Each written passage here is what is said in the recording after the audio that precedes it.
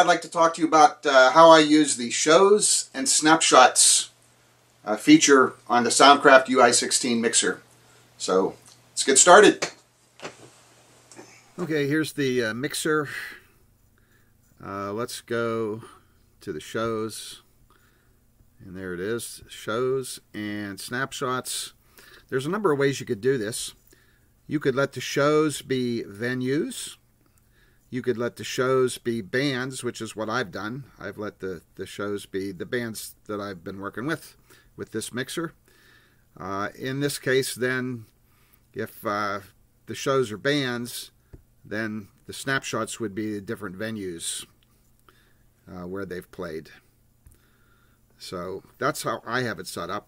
You could set it up where this would be venues and this would be a list of bands. Like if you always did the same venue, but you just did different bands, you might have your venue over here, and this would be a list of bands. You can set this up any way you want. You could do both. You could have some of them be bands and some of them be venues. I've even heard of people setting these up where this is like set one, and these are the different songs in set one, so that you can have different settings for the different songs. I think that would be more trouble than it's worth. You'd have to do a lot of playing around with that channel safes to make that work. But I have it set up with the different bands, okay, and the different clubs, the different places where they've played, so that when I go back, I can just call it up immediately. It is kind of clunky. You can't copy snapshots from one show to another. It's not the best thought out thing. Both of these load buttons seem to do the same thing. Maybe someone can tell me different. Okay. But anyway, you can, when you get to where you're playing, you can call up your snapshot,